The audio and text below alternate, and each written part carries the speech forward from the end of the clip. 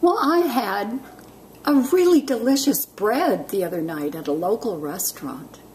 It tasted very, very different and was really lovely.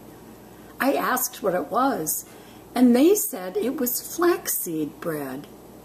It was made with the flour ground from flax seeds. I didn't expect it, but when I asked for the recipe, they gave it to me. It's really simple, and now I'm going to make a flaxseed bread too. I'm heating my toaster oven to 400 degrees. Here's 2 1/3 cups of beautiful flaxseed flour. I'm adding a half a teaspoon of salt, a teaspoon of baking powder, a teaspoon of baking soda, mixing these dry ingredients.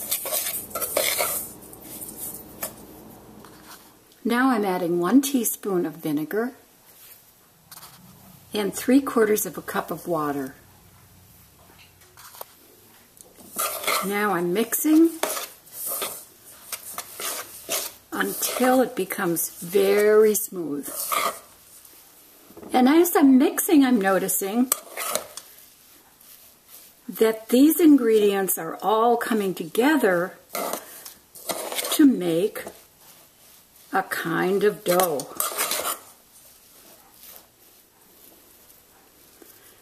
This mixture now can be formed into a ball. Now they said, let this dough rest for about 3 minutes. Okay.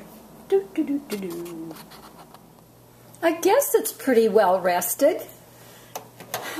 Now I'm popping the flaxseed loaf into the toaster oven. That was 50 minutes at 400. This is an amazing bread. The crust is very solid. The inside is soft and moist. The flavor is nut-like and so rich. I'm inspired. I'm inspired.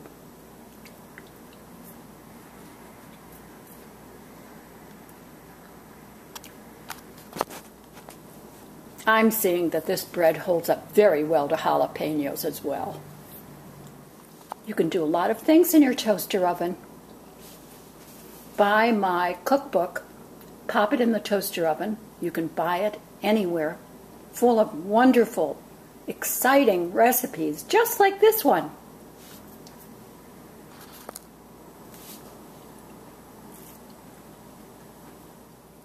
This bread was served at the restaurant with a kind of a butter yogurt spread, and then dill was put on the top, just dried dill. It was delicious.